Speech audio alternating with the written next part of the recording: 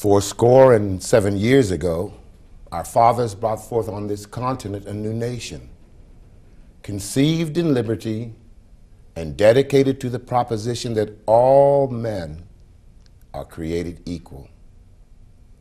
These, of course, are the opening words of Abraham Lincoln's Gettysburg Address. And this evening on Unfinished Work, we explore Lincoln in Pennsylvania. Starting with my first guest and friend, Brad Hoch. Welcome to Channel 20 and to Harrisburg's virtual community circle and town hall meeting, Brad. Good evening, Lenwood. And first of all, I want to congratulate you on your complete body of work. We're talking about Lincoln tonight, but I would encourage my friends, especially those who saw our program on the Emancipation Proclamation, to remember the role of Thaddeus Stevens and your two-part book, Thaddeus Stevens in Gettysburg. But tonight we're going to talk about Lincoln's earliest visits to Pennsylvania. And you were telling me, as we prepared, about his campaign trip, even as early as 1860. Would you share that story with us? In 1860, Abraham Lincoln made a trip east from Springfield, Illinois, to go to New York City to make a speech at the Cooper Institute. Now, he received this invitation in 1859 from a gentleman who was Salmon Chase's campaign manager for the eastern part of the United States. And when Lincoln got this invitation, he thought that he was being invited to New York City in order to diminish William Seward's candidacy on behalf of the campaign of Salmon Chase. But Lincoln decided to make that into his campaign tour. And he fashioned his thinking and he fashioned his opportunity with great care. So he researched for weeks, and some say even months, in the law library of the old state capitol in Springfield, Illinois, so that he could present a stunning speech at the Cooper Institute, one which would make him as famous in Republican circles as the Lincoln-Douglas debates had made him. But you said this was a campaign stop, and so in Philadelphia, you described that he had to change trains, and he decided to scoot across town to meet Cameron. Why Cameron? Cameron was an influential Republican, and he also wanted to meet David Wilmot, who was also an influential Pennsylvania Republican. David Wilmot was the individual of the famous Wilmot Proviso of 1846, which wanted to restrict slavery from the territories that the United States was about to receive in the Mexican-American War. It passed the House once, but never passed again. Wilmot, at that time, had been Republican State Committee chairman. He also was the platform chairman of the Republican National Convention in 1856. So Lincoln, on his way to New York City through Philadelphia, received cards from Cameron and Wilmot saying that they were at the Girard House, and Lincoln very much wanted to meet those two individuals. He thought that might further his candidacy. And evidently it did. How was his relationship with Mr. Curtin, Governor Curtin? At that point in time, Curtin was the Republican candidate for the governor, and Curtin and Cameron were at odds with each other. So Lincoln actually had to play both camps.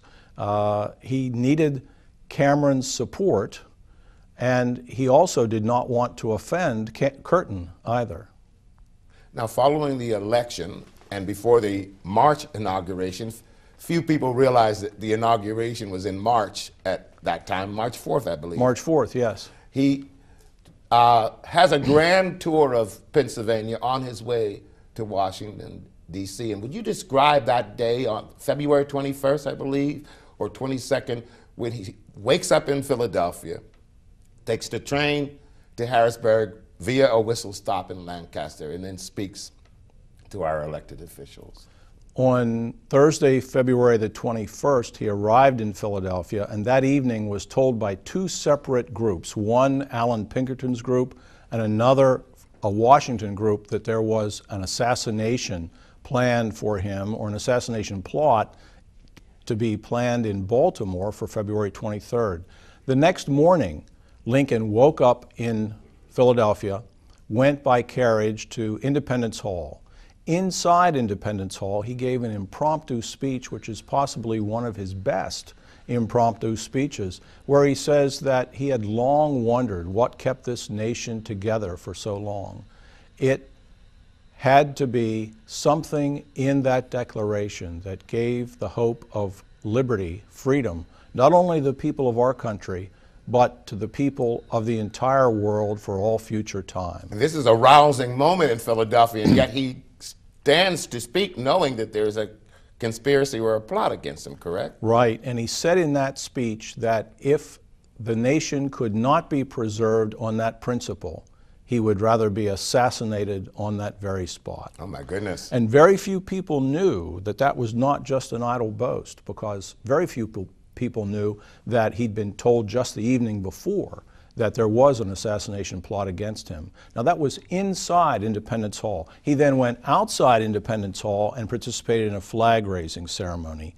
From there, he eventually made his way to the West Philadelphia train station, the Pennsylvania Railroad, had a 4-hour train ride through Lancaster. And he makes that whistle stop in Lancaster? He made a whistle. He hadn't planned on it, but they kind of forced him into stopping, and he was just going to say a few words from the back of the rail car, and they kind of nudged him through the crowd into the Cadwell House. And one of the funny things that I've always thought was that it was noted in the newspapers that the welcoming committee in Lancaster had placed beautiful Lancaster women in beautiful gowns along his path. Indeed. Yes, inside the Cadwell House. So when Lincoln came to the balcony, Lincoln said that he came among them to see and be seen.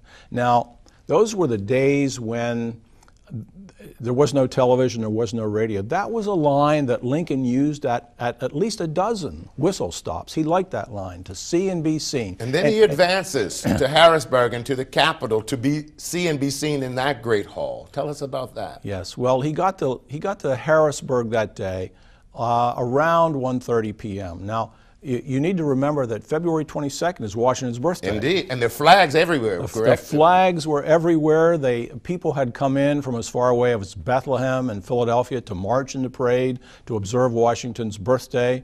And Lincoln came into town, gave a speech at the Jones House, and then around 2:30 in the afternoon appeared in the House of Representatives chamber to give a speech before the combined General Assembly of Pennsylvania. It was interesting because in that speech, he'd obviously been thinking about his visit to Philadelphia that morning, and he said that in the flag-raising ceremony, the success of that ceremony, he said he hoped he found an omen of success for the nation. Now, before we bring in our next guest, let's talk a minute about him returning to the Jones house. The mood changes and the departure begins, correct? Correct. He got back to the Jones house, we think, around 4 o'clock. At 5 o'clock, there was a dinner. There was a discussion because the recommendation of Pinkerton and the people from Washington, D.C.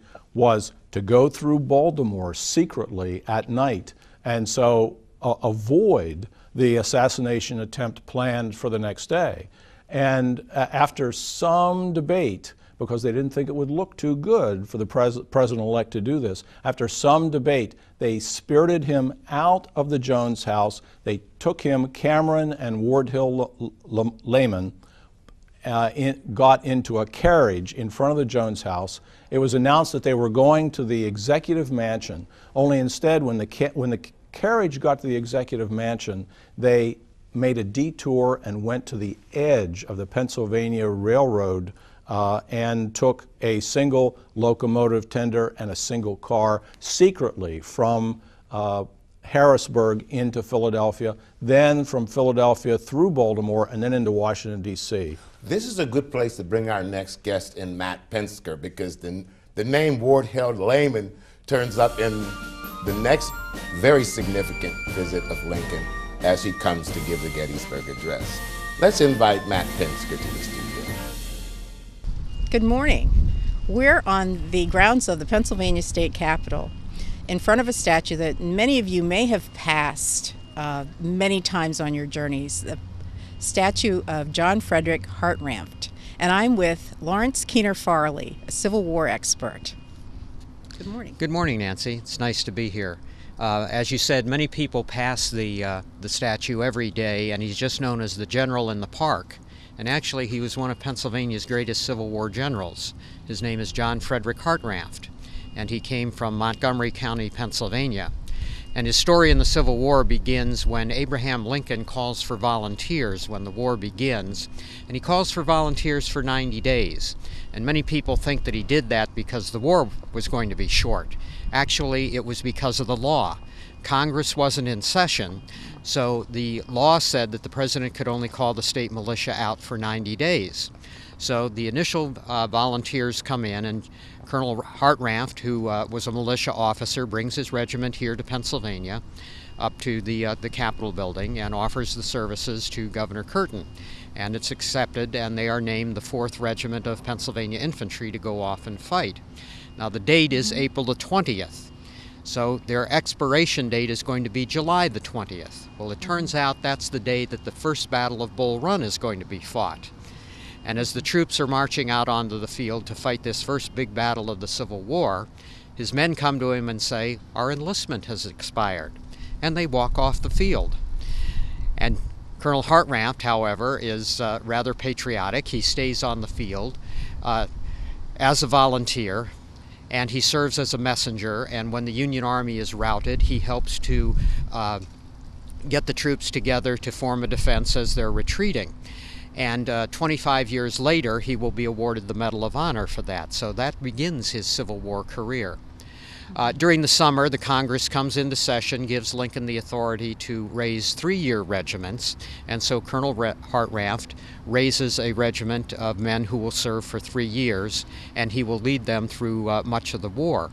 And one of the most distinguished things that he will do, that he's most well known for, is at the Battle of Antietam, he will lead his regiment, which is the 51st Regiment of Pennsylvania Infantry, across what is now called Burnside's Bridge, and that will be one of the things that helps break the Confederates at Antietam and give the North the victory there. That will then allow Abraham Lincoln to issue the Emancipation Proclamation. I understand he was involved in the trial of the conspirators to assassinate President Lincoln. Can you talk about that? Yes, after the war, he was appointed the Provost Marshal of the District of Columbia, and basically that's the chief military police officer.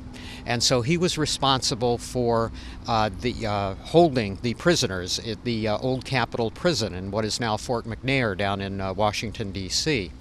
And one of the prisoners, of course, was Mary Surratt, the first woman to be charged for a capital crime by the federal government, and of course eventually she'll be hung. And he was often commended for his kindness to her, because no one had really ever had to deal with a woman on death row before.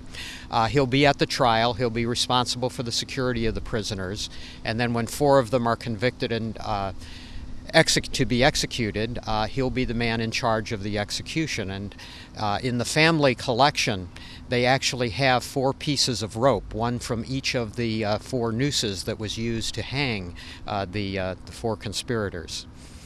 That's very interesting. Well, did he continue to serve the Commonwealth after the Civil War ended? Yes, after the war, just after the war, he would be elected Auditor General of Pennsylvania for 2 years, and then after that he would be elected Governor of Pennsylvania for 2 years. And one of the things that he was very interested in doing was getting the National Guard started, because he had seen the problems at the beginning of the war, so he is often known as the father of the Pennsylvania National Guard. Okay, and the statue behind us, when was that erected? That was put up in 1899, and its original position was at the front door of the old Capitol building. He was considered a major hero back then, and so they really wanted to honor him, so they gave him that very prominent position right at the front door of the Capitol building. The statue was sculpted by a New York sculptor by the name of Frederick Ruckstall, and he has sculptures all over the country, including some in Statuary Hall down in the Capitol building in Washington, D.C. How is it commissioned? It was actually commissioned by the Pennsylvania State Legislature. They were that impressed by Hartranft that they actually put up $18,000 to have this statue sculpted and cast.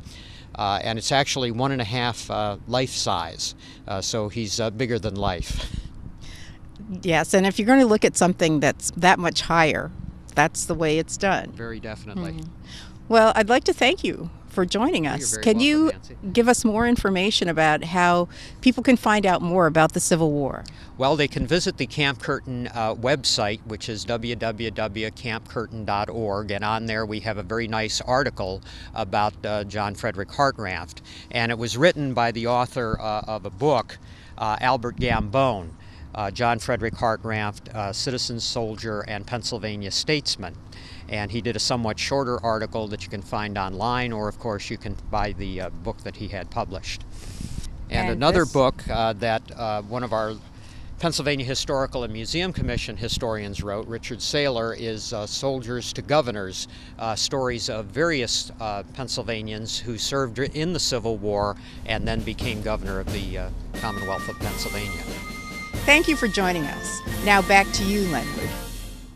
From Dickinson College to the Gettysburg Foundation, from the Lincoln Foundation to some of the great conferences and halls and seminars across the country, we all know and often quote from the writings of Matt Pinsker, who is our guest who has joined us today.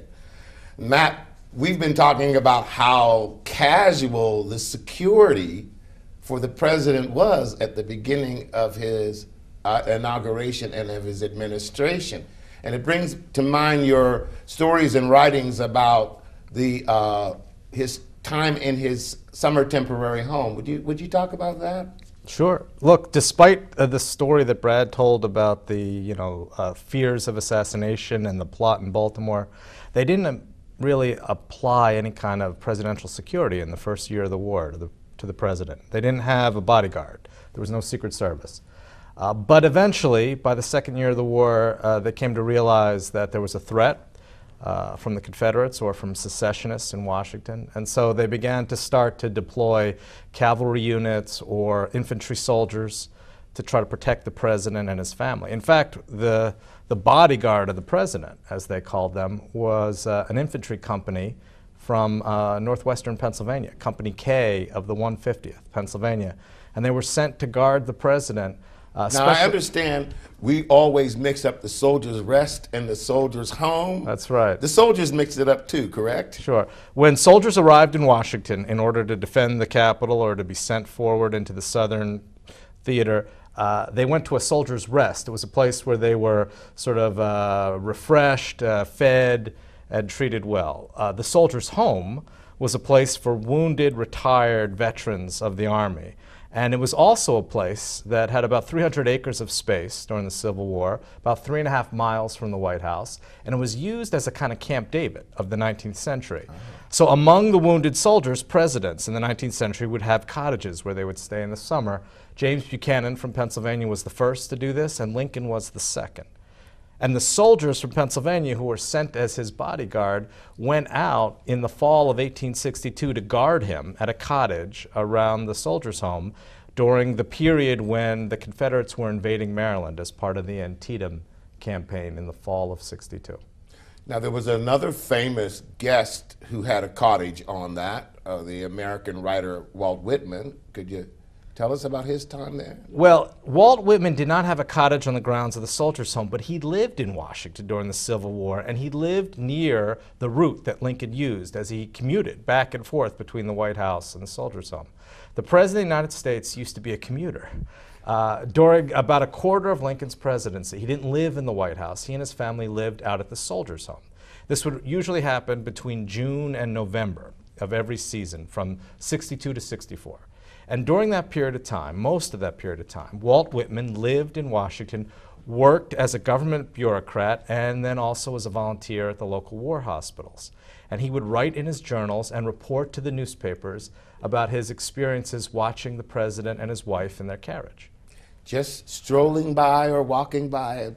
Now, you told us through your writing and have shared with us this evening the importance of the restoration of the Soldiers' Home. You say that it was one of the most significant intradisciplinary projects? Right. You know, this is a place, like I said, it was the Camp David of the 19th century. Lincoln and his family loved it. They lived there, and yet for nearly 150 years after their experience there, it was still a functioning part of this retirement community, which still exists today. It's a retirement community for armed forces veterans. But about 10 years ago now, during the Clinton administration, the nation began a process of declaring this area the Cottage, where the president stayed, a national monument, and then the National Trust for Historic Preservation began an effort to restore it back to its appearance during the Civil War era.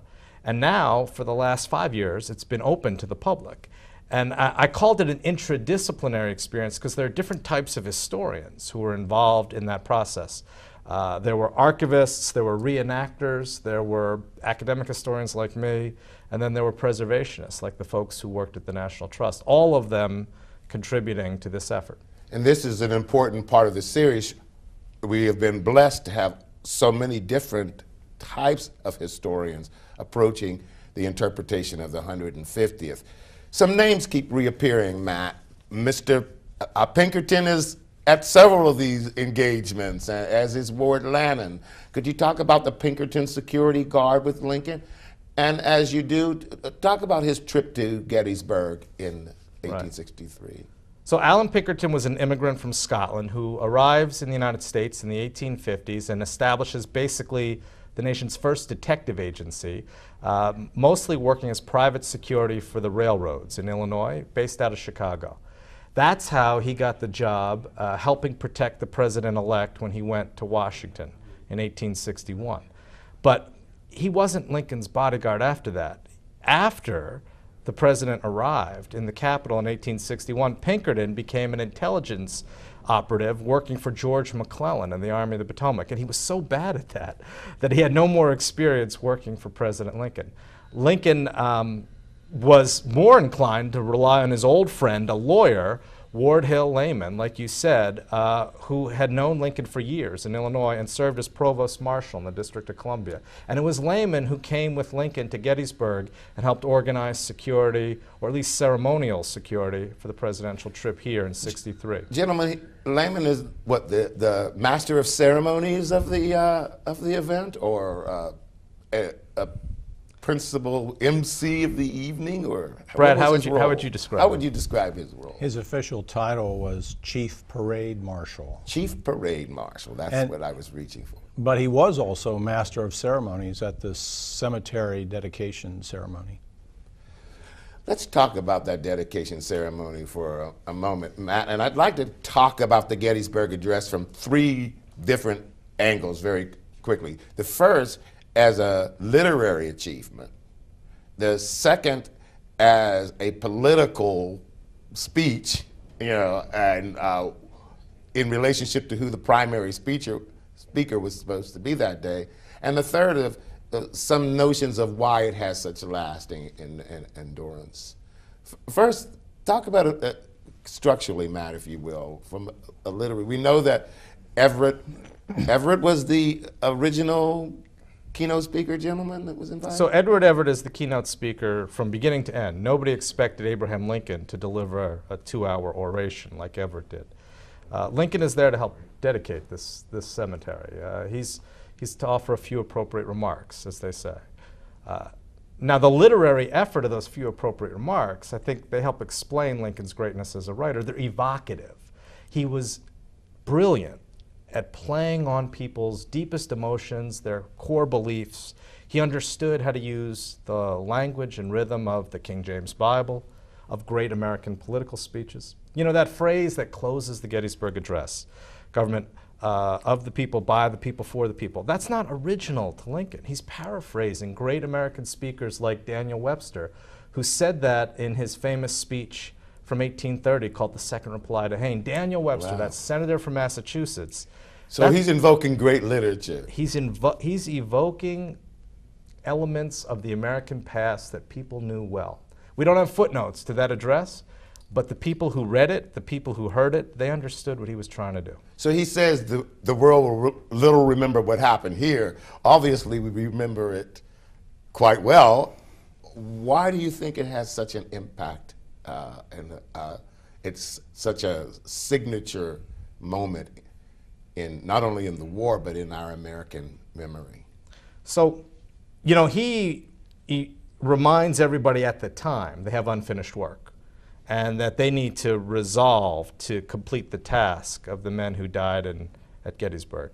But since they did complete that task, that's the reason we remember the speech. It becomes for us kind of like a creed. It's like the trinity of the American civil religion. He emphasizes individualism, but he also emphasizes nationalism. He shows how the two are intertwined, and they're intertwined by what you might call republicanism, or this belief in representative self-government. That's government of the people, by the people, for the people.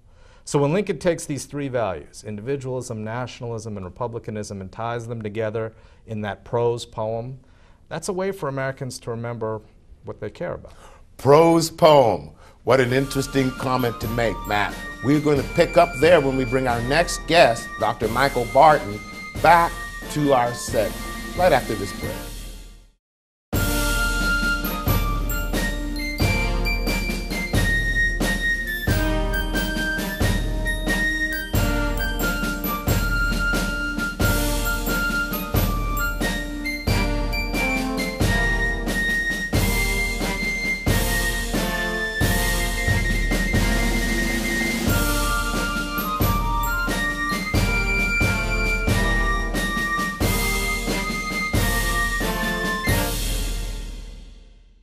And welcome back to Unfinished Work. Tonight we're talking about Lincoln in Pennsylvania. We've just been joined by Dr. Michael Barton of the Penn State Harrisburg campus and the Historic Society of Dauphin County. Michael, we've been talking about this notion of Lincoln's Gettysburg Address as being a prose poem. Matt, would you expand on that for a moment? Well, Lincoln was not trying to be an orator, like I said. He wasn't supposed to be the main speaker of the day. But what he was trying to do in a handful of appropriate remarks was capture the spirit of the war and its meaning at a moment when people were looking ahead to the next presidential election. Now, Michael, Brad Hoke also shared with us the 1861 visit and you brought a first-hand report. Would you share that with us? We have an eyewitness account of Lincoln and Harrisburg at that time, over and above the newspapers, and it's contained in the diary of Charles Rawn. Charles Rawn was a Harrisburg attorney, mainly a defense attorney. He'd done his training in Harrisburg under one of the governors and continued his practice there from 1830 to 1865, kept a diary for 35 years. We are slowly transcribing this at the Historical Society of Dauphin County. I say to people that each time we transcribe a passage, it's a bit like opening Christmas presents to find out what's there each time. So it's Christmas Day. Share something. Yes, well, here's what he writes on February 22nd, 1861. Clear, fine beyond expectation, calm, streets in reasonably good walking order, not cold though dampish and chilly, but take it for all in all an unusually suitable day for the public ceremonies of raising a flag at the dome of the Capitol, receiving Mr. Lincoln, President-elect of the United States. There are some 1,500 to 2,000 volunteers here from all parts of the state, 400 to 600 of them from Philadelphia. The line was formed at 10 to 11 a.m. and marched to the Capitol at 11:30, where the ceremony of raising the flag was performed. Then returned and met Mr. Lincoln on his arrival from Philadelphia in the carriage at about 1:40 p.m. He rode in a barouche drawn by 6 white horses to Coverly's Hotel, where he was addressed by Governor Curtin. The enthusiasm of the people was perfectly and literally wild and unrestrainable. Our balcony, being adjacent to the hotel, was crowded with our friends and acquaintances through the day till 5:30 p.m. We got no dinner but took supper at 5:30 to 6 in the morning when the procession went to the Capitol, etc. He goes on. The number here in the time of the buckshot wars was approached nearly perhaps to the number here yesterday. Mr. Lincoln's appearance is younger considerably than was generally expected, and he is not so tall nor so raw-boned as we had been given to believe from his pictures and what we had read. He left at 6 in the evening for Washington, it seems, though this was not known to the public at the time, nor till next tomorrow. He dined at Coverly's private apartments next door to us at 4:30 to 5. We spent evening at home and went to bed at 9 p.m. So that's Charles Rahn telling what he saw of Lincoln that day. And we talked about the train ride via Baltimore to Washington, D.C. We talked again about his train ride to Gettysburg via Hanover Junction. Brad, I'm going to ask you if you'll share with us quickly. He was supposed to meet Governor Curtin at Hanover Junction and the turnaround? He was, but Curtin's train from Harrisburg had mechanical difficulties, and it never showed up. So Lincoln eventually went on to Gettysburg. Curtin's train eventually pulled into Gettysburg around midnight that night. And we know that Lincoln has another train ride to Harrisburg, and this is his funeral train. Michael, would you talk about the funeral train? This is Charles Rahn observing what I think many people in central Pennsylvania may not realize, that Lincoln's body came here and that it lay in state at the Capitol and then went on from there. Rahn says at that time, on April 15th, Saturday the 7th of the week, clear, fine, fresh, called on Dr. Taylor, the president of the school, after breakfast, and received the news there through a gentleman communicating to Dr. Taylor in front of his door just as we were starting away together, that the president had been basely assassinated at the theater at Washington by shooting last evening. The appalling intelligence threw a deep gloom over all. It was about 9 o'clock the said news was thus communicated to Dr. Taylor in my presence by a young gentleman of his acquaintance. Then the next day, April 16th, Sunday, the first day of the week, clear, fine, etc. We all of our house went to what is called the Old South Church Congregationalist at 10:30. The Reverend Mr. Smith, preacher, Mr. Brommel, wife and daughter, and a young man from Reading, a boarder and a pupil named Jameson from Company, Calvin and myself, Calvin his son. We sat in Mr. B's pew church, draped in mourning and services appropriate to the occasion of the president's death. We dined at 12:30 and spent afternoon chiefly at quarters. I wrote to Mother. I walked in all before and after tea 3 to 4 miles, but didn't seem to derive much benefit from the exercise. And then he talks later about the president's body coming through here and talks about his own health doesn't feel well. The body of President Lincoln arrived here under heavy escort at 8 p.m. This is on April 21st, to remain until tomorrow and to be, excuse me, we lose the diary there for a second. But that's his account. Let me ask you, gentlemen, what was the impact on central Pennsylvania of the death of Lincoln? And what was the viewing of his body like here in Harrisburg? Brad, would you respond first? I think that the public outpouring along the train route was amazing, especially at whistle stops, water stops. They said it seemed like the train had to plow through the onlookers. People were crying, their heads were uncovered, they were sad, they were angry. In Harrisburg, it was estimated that in 5.5 hours of public viewing, that 25,000 people walked by Lincoln's casket when it was in the Capitol building. Matt, who stood watch for him?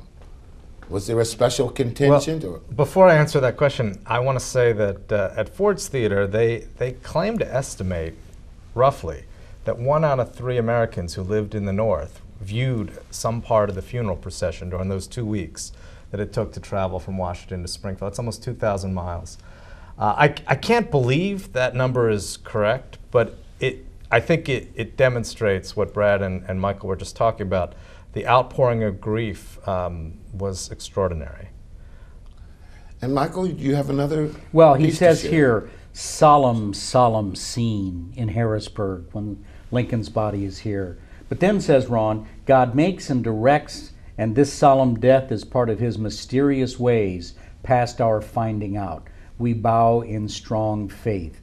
And then on April 22nd, he said, great crowd and great arrangements in reference to the president's remains. They lie at the Capitol, were to be seen last night up to midnight, and this morning from 7 to 9, and by others to 10 a.m. An extremely large procession, military and civic, conducted the remains from the Capitol between 10 and 11:30 to the depot, where they were embarked for Philadelphia about noon. I was not out except on our veranda, as it was somewhat blustery and I was not very well. Mrs. Ron and self went in the afternoon to the Capitol to look at the draping of the hall of the House of the Representatives where he lay. We returned home about 4.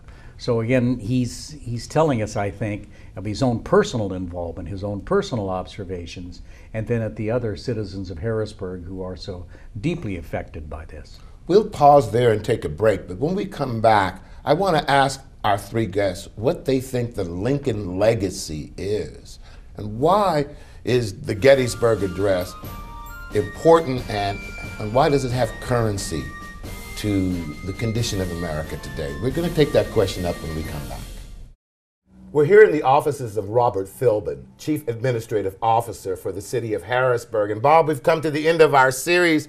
These represent some of the books that we discussed, and look at all the knowledge we have learned in this 4 episodes. Vast experience for our viewers. Thank you for your encouragement of the series.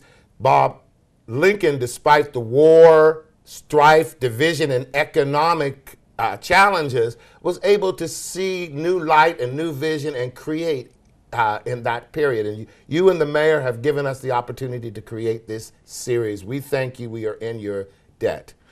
Well, I certainly appreciate that. And on behalf of Mayor Thompson, I want to thank you for the great work that you've done as a historian and writer and producer of this program. You know, this is a historic moment for the city of Harrisburg under the mayoral leadership of Linda Thompson, who is the first, as we all know, African-American female to be elected to mayor of the city of Harrisburg. So it's historic in the sense that this is the sesquicentennial of the Civil War. It's historic in the sense of the knowledge and the unique point of view that the program has been able to present, and it's historic in the sense that this whole project was developed and led by Mayor Thompson during her administration.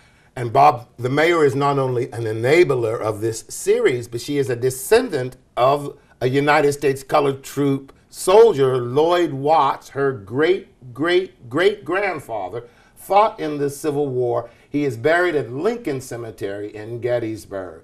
So she has a personal connection to this history. We're standing in front of the picture of the United States Colored Troop Grand Review. We understand that Harrisburg was the only city in the United States to honor the 180,000 men who served during the Civil War. And we invite our viewers to stay with the story. We are not at the end of Civil War 150. We're at the zenith point, and the next story is that service of Harrisburg's black men and women in the USCT. So perhaps we'll come back and talk about the USCT in subsequent series. Robert, thank you very much. Again, thank you, and you're quite welcome. It's been a real pleasure being involved with all the creative people and historians who've been able to put this program together. I think it's wonderful for the citizens of Harrisburg to have a point of view and a window into the Civil War experience that they can relate to in their own everyday lives. We thank you for everything that you've done for the city of Harrisburg. Welcome back to our final episode of Unfinished Work and the final block for this evening on Lincoln in Pennsylvania. I've been asking our guests, Brad Hoke, Matt Pinsker, and Dr. Michael Barton, about the importance of the Gettysburg Address, the Lincoln legacy. So, gentlemen, why do we resound to the words? Why do we remember them? Why is the Gettysburg Address important? What currency does it have? And what meaning does it have in relationship, Matt and Michael, to the things that are on the front page of the newspaper today that impact our lives? Brad, would you start? Enduring literature somehow engages our hearts, and our minds fashion a response. Edward Everett at Gettysburg talked about battle.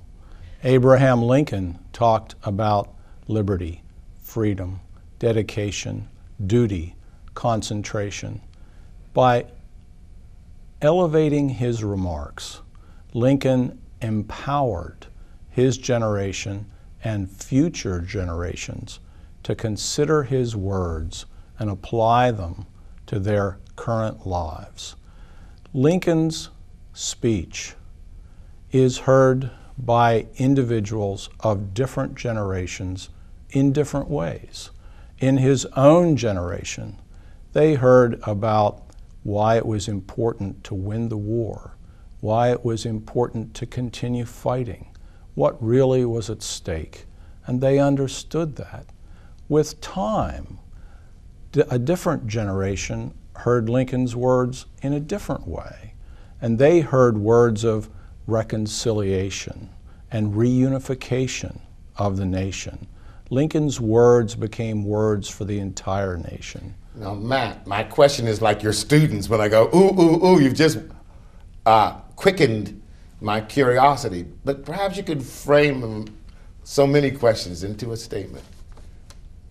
Well, in so many ways, the challenges of our era have echoes to the challenges of the Civil War era. You know, it's a much different conflict today. You know, the polarization of today that we all complain about isn't the same as battlefields. But nonetheless, a lot of the same issues that drove them apart continue to bother us, and some of the issues that drive us apart were born in the aftermath of that unfinished work from their generation. And that's why Lincoln is so relevant today. Thank you. And Michael, like Matt, you touch students and teach them every day.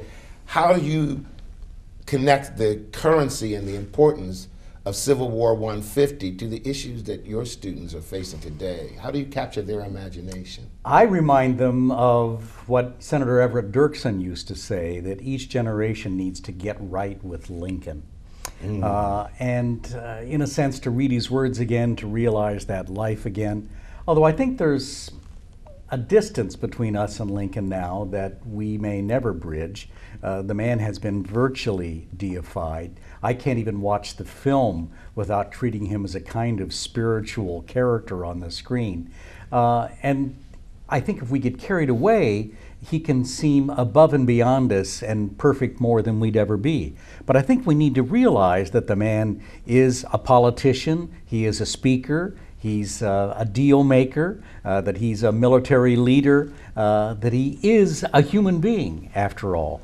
And if we can imagine what Lincoln did, what it cost him, and the change in his appearance over the course of the war, then maybe we can get down and say, Lincoln is instructive for us. He does show us that we can be better than we are, that as he grew in his attitude about slavery and the war and the meaning of it all, we can grow too. So I think there are lessons in Lincoln's life, even though, as I said, we deify the fellow, and part of that is probably justified. Lincoln University, yes. Lincoln Highway, 5 Lincoln cemeteries across Pennsylvania. I'm from Lincoln, Nebraska. Matt, a student of mine that we took to Gettysburg said, that man Lincoln has his name on everything. Tell us why young folks should participate in Civil War 150. Well, Lincoln is has become the central figure in American history. You know, he saved the country and he freed the slaves. And he did it with a series of speeches that, as Brad said, have kind of enduring qualities for today's world because they're abstract and not specific to the period. And so, you know, anybody who cares about promoting freedom or equality or protecting the nation, they can use Lincoln's words and example to inspire themselves. That's anyone who's looking for inspiration can find these words as a lens to seeing it? I think so. Thank you. Thank you. Brad, that young student was on her way to see your new seminary museum. Would you tell us about the seminary museum? Yes, I think every American should see the Seminary Ridge Museum in Gettysburg. It's on the seminary campus. It's the newest in Gettysburg. It is quite a bit different from other museums. It's 20,000 feet of exhibition and text information. The fourth floor is an interpretive center of the first day of battle. We have come to stay. The third floor is an interpretive center of the Civil War field hospital that was there, steeped in sorrow and in death. And the second floor is an interpretive center of religion and its effect on dividing the nation pre-Civil War and on bringing it back together And this is a post-Civil wonderful War. place for visual literacy, for learning about the war. Michael, we know that the Historic Society of Dauphin County, of which you got some of this information, is a repository of artifacts, letters, and memorabilia. How can our viewers use the collection and the Cameron House to expand their appreciation for and understanding of the war? Well, of course, the mansion is Simon Cameron's residence after he was finished being Lincoln Secretary of War and Minister to Russia. So I think that's an excellent example, although it's a mixed architectural style, but it's a good example of what mid-19th century architecture would have looked like at that time. We've tried to preserve and save as much as we can. And we have some interesting Civil War materials there. We have a release signed by Lincoln. I don't think it's a stamped signature there, but a soldier's commission that's signed by Lincoln. And we have some other materials. I remember there's a poster there that calls for people to chase down his assassin, and that there's a reward offered. And Matt, the visual literate constituency of the 21st century can visit via your House Divided website. Will you tell us about that? Sure. Look, nothing beats going to places, right? If you can go to Seminary Ridge Museum, you should. If you can go to the Dauphin County Historical Society, you should. But if you can't, websites are often a good substitute. So what we've created at the House Divided Project at Dickinson is a web platform, especially for K through 12 teachers, that allows people to see and read the documents and images of the period online and to teach them in ways that make them more accessible. Unfortunately, that is where we will have to end both the series and the evening. I'd like to thank Dr. Michael Barton, Matt Pinsker, and Brad Holt. Thank you so much for watching this series. Watch it again and again and again with your friends. Until we meet again on the crossroads of time and technology, I'm Linwood Sloan for the City of Harrisburg.